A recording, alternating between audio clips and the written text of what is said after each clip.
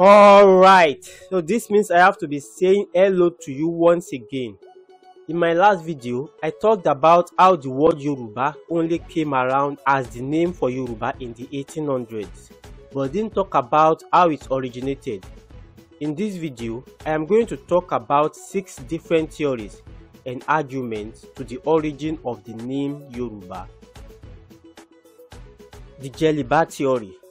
You see, this river, popularly known as River Niger, it has many names. One of them Oya, Oshimiri, Kwara, and so on. These names are given to it by different tribes.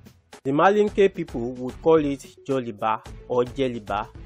This theory believes the people who lived in that area called people in the area of Yoruba Joliba, and that it means people who come from the river Niger, and it was gradually corrupted to Yoruba.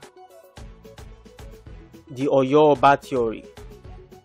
Oba of Oyo was so powerful and influential in those days that his people refer to themselves as people of the Oba of Oyo. Oyo Oba. Oyo Oba corrupted over time as Yoruba.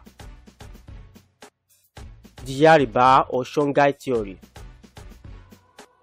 It is believed that it came for the first time in a treaty signed by the then Oyo king and the Songhai ruling dynasty, when Songhai met a brick wall in their conquest campaigns towards the south.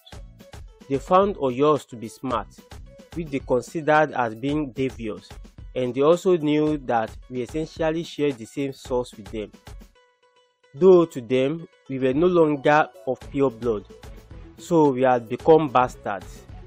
This wrong perception bred the word 𝗪𝗪𝗪, from which the word Yoruba came, which is supposed to mean bastard or cunning. The 𝗪𝗪𝗪 theory.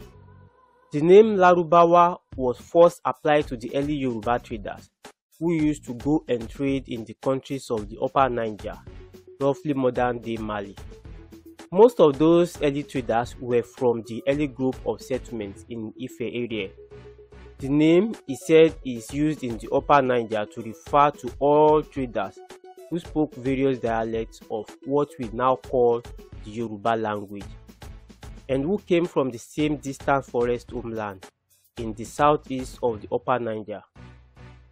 Later, when the Arab traders began to come south across the middle Niger to trade directly with Yoruba people in the ancient settlements of the Ife area, Yoruba people would refer to them as Alarubawa or Larubawa, which means people who call us Yarubawa or the ones who say Yarubawa. It is believed that Yarubawa means people who came from distant forests. The Europa theory. It is believed that the word Yoruba is a corruption of the Phoenician word Europa, which means west in Phoenician, and was used to refer to Europe. But because Europe prospered without submitting to Allah, the word Europa came to mean those who prospered without submitting to Allah in Songhai. And as time goes on, the Songhai used the word to refer to Oyo, who were able to build a large empire without submitting to Allah, while they gradually corrupted the word to Yoruba. While none of these theories is generally accepted, there is one that is more popular, and is the other version of the Songhai 𝗪𝗪𝗪 theory, who states that it comes from the word 𝗪𝗪𝗪 or 𝗪𝗪𝗪𝗪, which could mean cunning or something that I am not gonna pronounce. So let me know what you think about these theories. Next time, I am going to talk about the theories of the origin of the name of Igbo. And please do help me share this video and subscribe to my channel.